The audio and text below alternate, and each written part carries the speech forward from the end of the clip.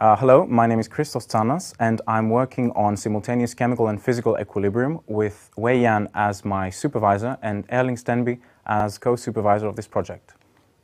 What we try to do is to develop an algorithm which can deal with systems whose components distribute between multiple phases and at the same time undergo multiple chemical reactions.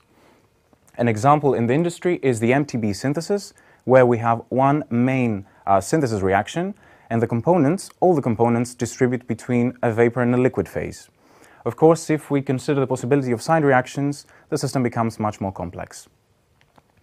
Our algorithm consists of two successive steps.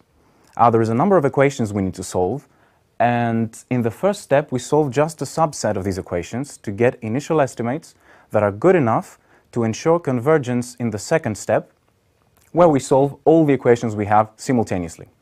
We have tested our algorithm on simple systems, vapor-liquid equilibrium with one or two reactions, and the results we got were identical to the ones presented in the literature.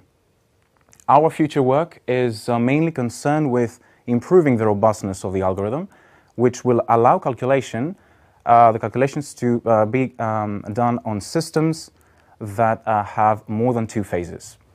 Of course, if you have questions, you're more than welcome to visit my poster. Thank you.